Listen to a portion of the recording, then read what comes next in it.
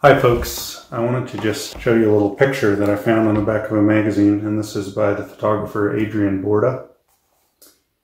And you might not be able to tell, but that picture is actually the inside of a cello. And you can see the light kind of streaming in, and the cracks, the wood, the glue joints, and the blemishes and everything. And it kind of makes the inside of that instrument look like a room. And it got me thinking, what if you just enlarged that thing and used the same materials, the same shape and everything, and made this big room that you could stand in with a choir, for example, and sing inside this gigantic cello?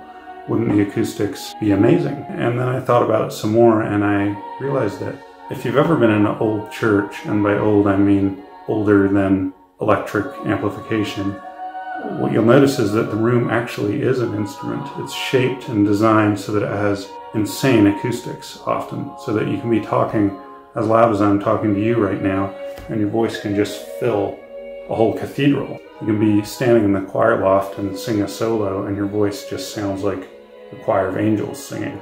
How is that possible? Well, it's possible because for centuries, people were figuring out what shape, what materials, and everything to make a church be a place where sound would be amplified, and amplified in a really beautiful way, because of course they didn't have microphones and loudspeakers.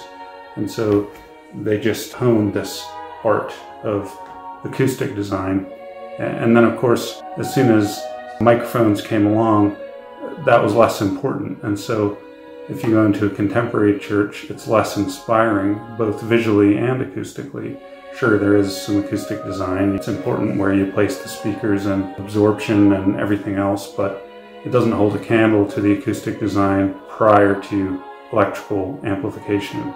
So on the one hand, you could see that as a little bit sad, but on the other hand, we do have the technology now to acoustically model buildings before they're even built. And so there's no reason why we couldn't, even today, build amazing spaces for singing, whether it's a church, a community hall, a theater. We could be building places that have breathtaking acoustics and that don't depend at all on speakers and microphones.